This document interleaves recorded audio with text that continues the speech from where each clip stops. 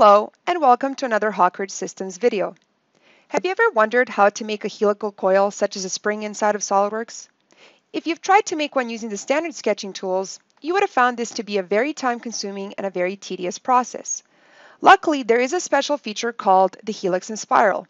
My name is Nikki Stakic, and in today's video, we'll take a look at this hidden gem that makes springs and helical coil cuts easy to make inside of SOLIDWORKS. So let's take a look at how quick and easy this is to do in SOLIDWORKS. First, I'll start sketching on my top plane and simply draw a circle. I'll define the circle with an 80mm diameter, and I will exit out of the sketch.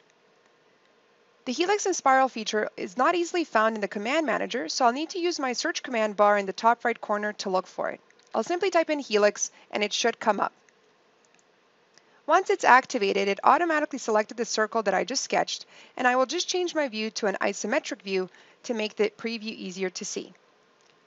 There's different types of ways of how we can define the helix, either using a pitch and revolution definition, a height and revolution, or a height and pitch, and I can also select the spiral option.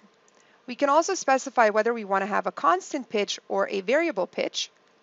For this instance, I'm going to use the constant option. We'll change the pitch to 40, which is the distance between each coil, and I can specify how many revolutions I'd like to have.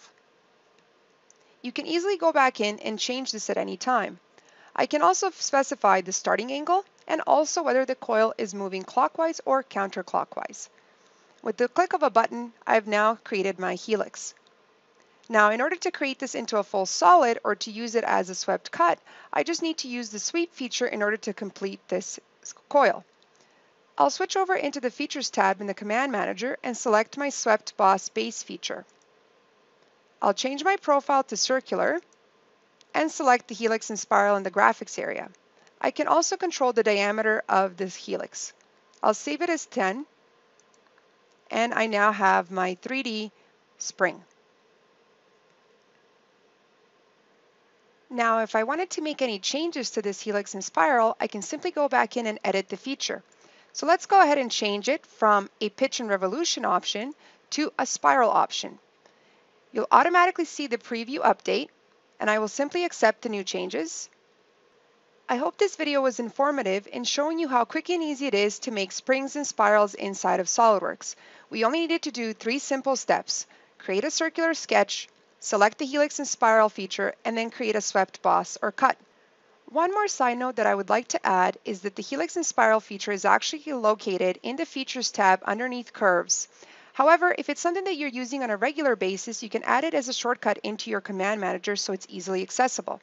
The way that we can do that is if I click on the drop-down menu next to the options, I can select Customize, switch over to the Shortcuts bar, and select in the drop-down menu Curves.